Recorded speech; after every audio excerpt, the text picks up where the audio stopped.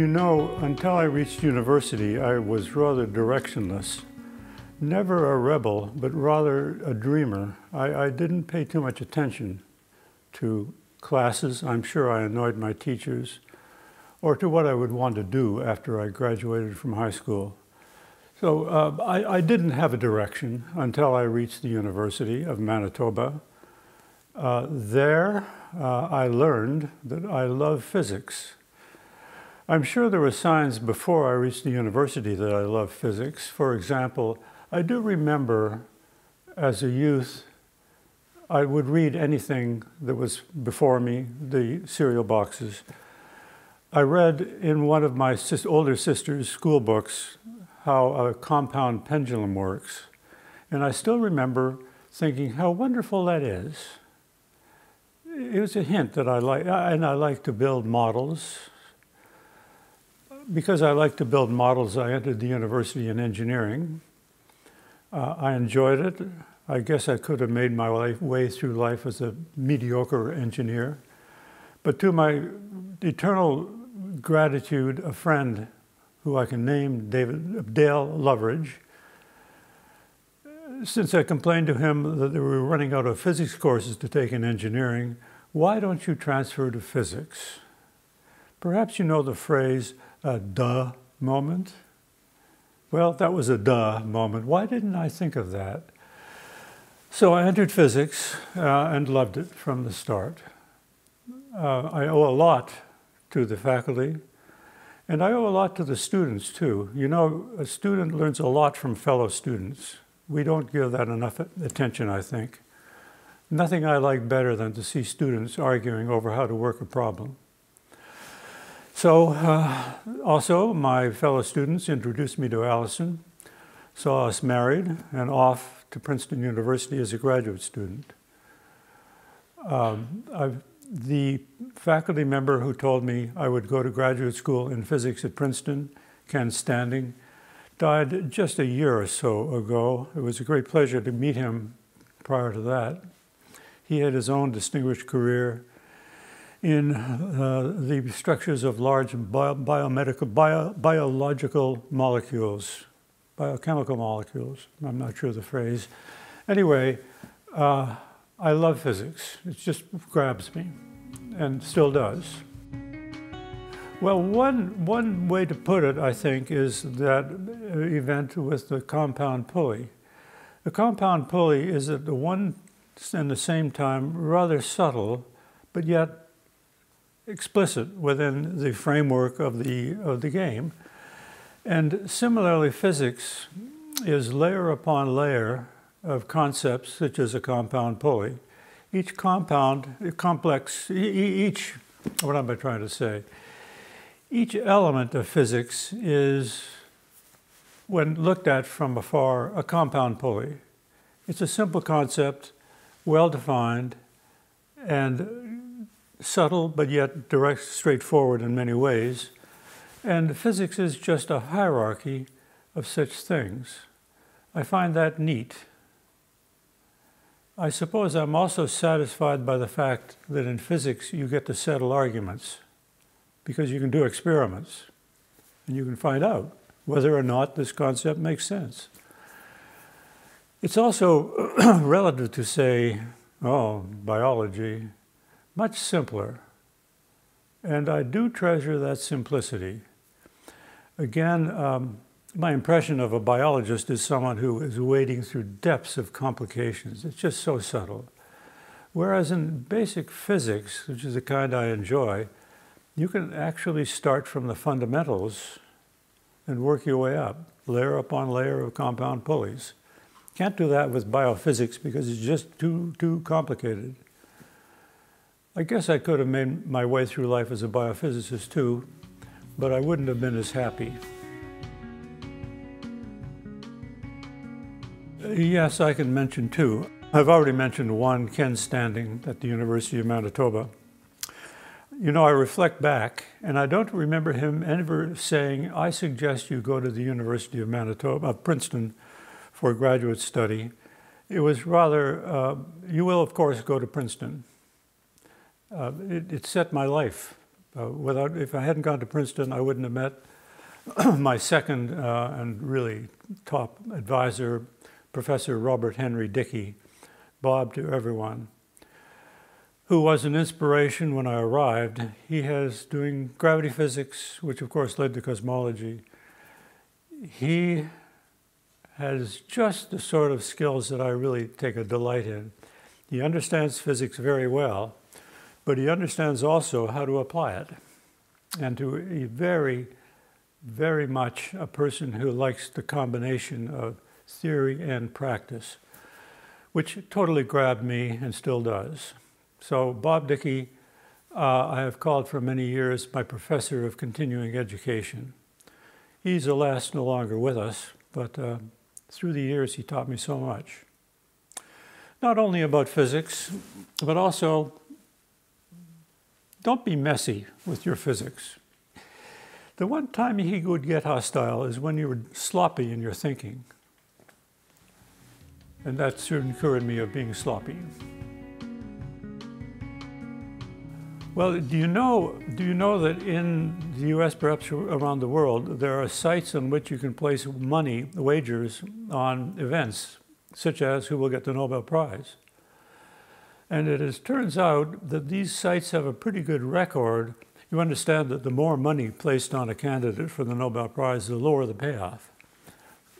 So my university, and I think many others, keep track of the odds on faculty members. And so for the last 2 years, I've had an enigmatic message from our Department of Public Relations. If you need help, if you need help with publicity, we will come to your aid. No explanation, no mention of Nobel. But at this time of year, you wonder.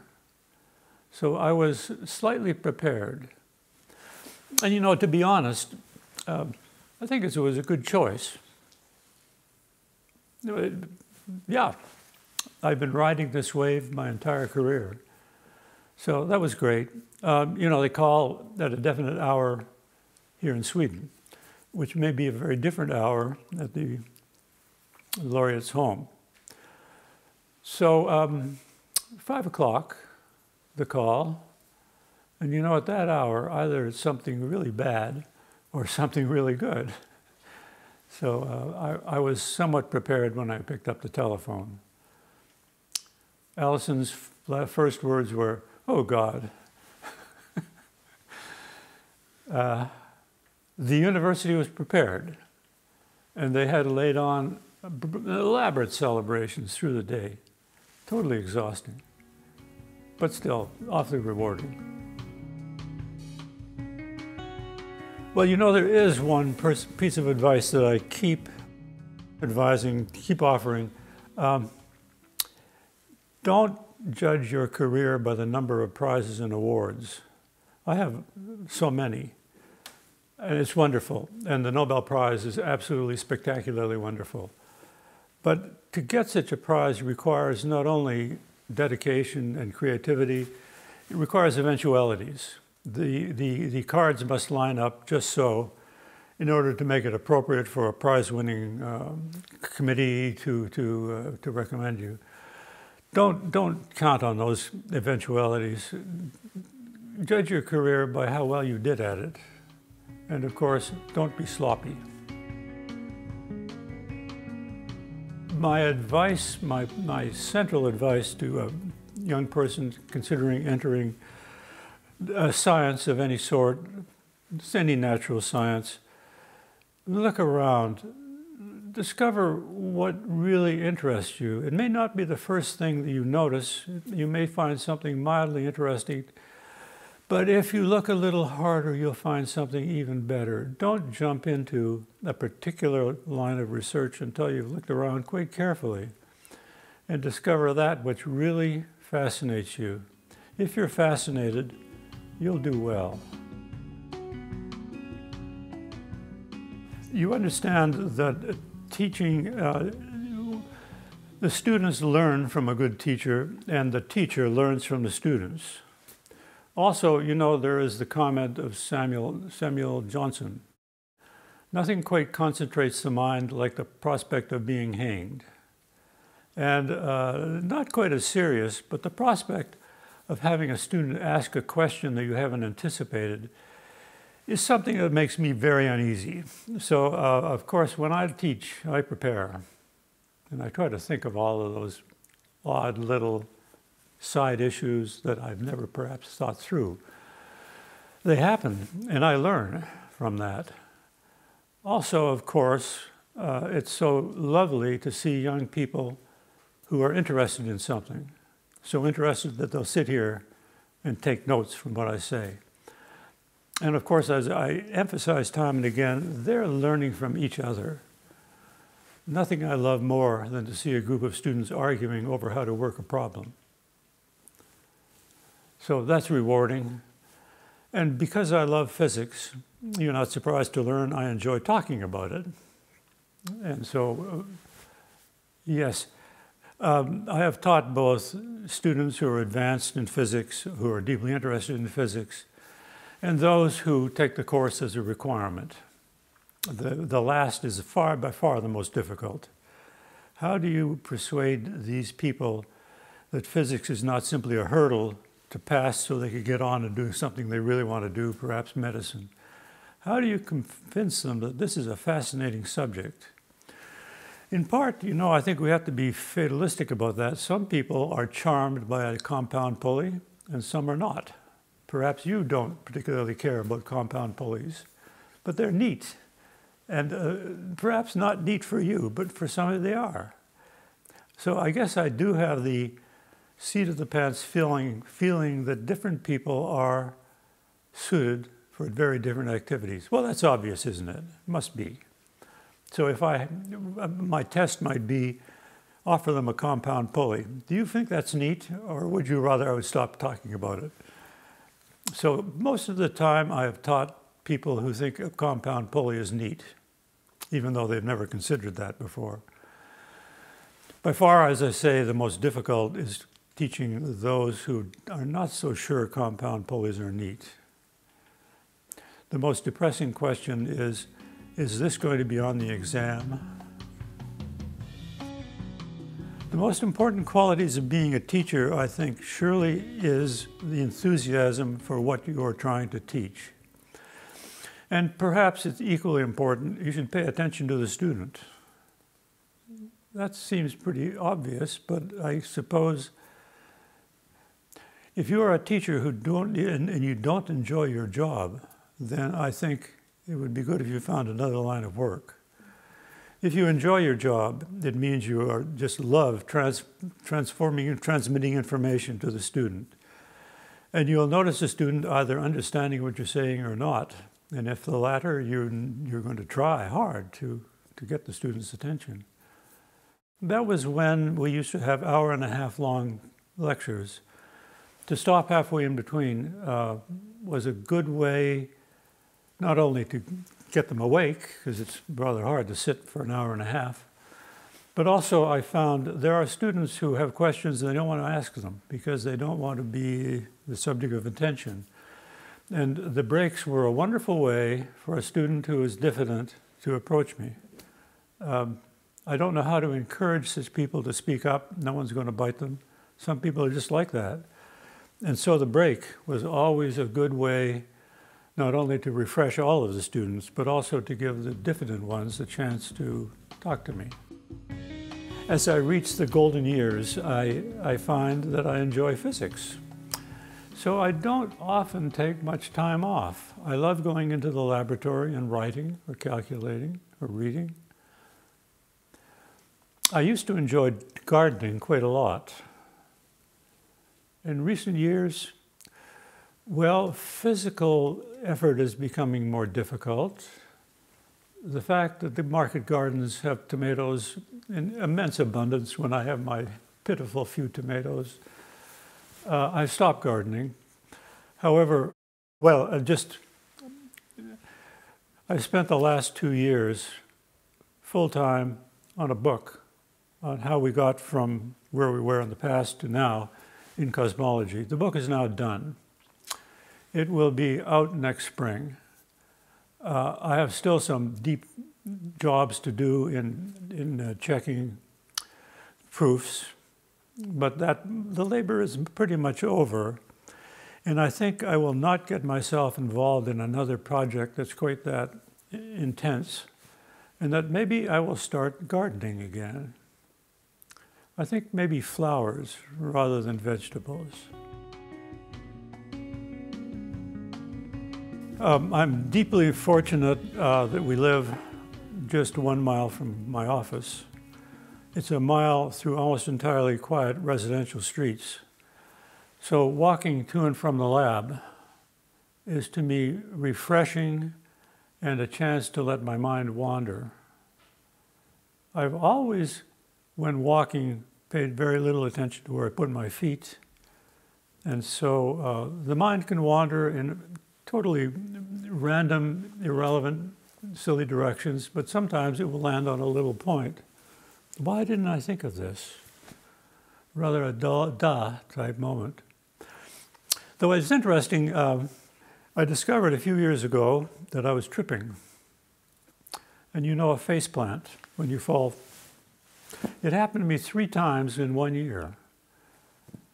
No injuries at any time, but it's such a shock to suddenly find yourself prone. So I've started looking where I put my feet, to the detriment of my thinking. What should I do? I think I will continue to watch where I put my feet. I will pay a little more attention to that, but I'll also continue to enjoy walking and letting my mind wander. I hate running. I can't imagine operating a treadmill or pumping weights. That sounds so dull. But to me, a walk in the woods or in the city is pleasant, always is. Oh, of course, in our field, we are leaving to the future generations a lot of interesting research problems. The subject, do you know, it's rather difficult to convince non-scientists of the fact that we at the same time have a reliable science, well established, and yet there are simple questions they can ask of you that you can't answer. It's particularly notable in cosmology when you consider that we postulate this dark matter. We postulate this cosmological constant or dark energy. They surely have deep physical meaning that we do not understand. What a glorious opportunity. Explain this. It is, as I say, a subtle business to explain that we have both great open problems and yet a securely established physics. The point is, of course, all of our physics is approximations. We have no complete theory in any branch of physics or any other natural science. We instead have approximations that are good or more or less well established depending on the evidence. We have so much evidence for cosmology that I think it's almost a dead cert that the dark matter is there. We know that its properties must be in a defined range, but that range is pretty broad. We're sure that it must be there, and the great triumph will be to identify it. Lots of experiments going on attempting to do that. Watch your local newspaper for announcements.